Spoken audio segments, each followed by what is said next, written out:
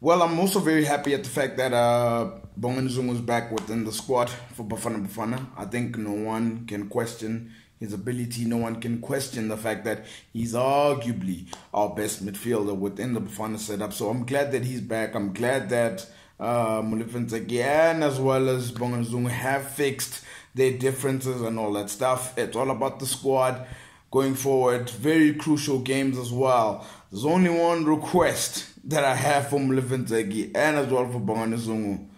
Let's not let that happen again. Let's not let that happen again. Let's put the national team first and let's just put the quarrels behind.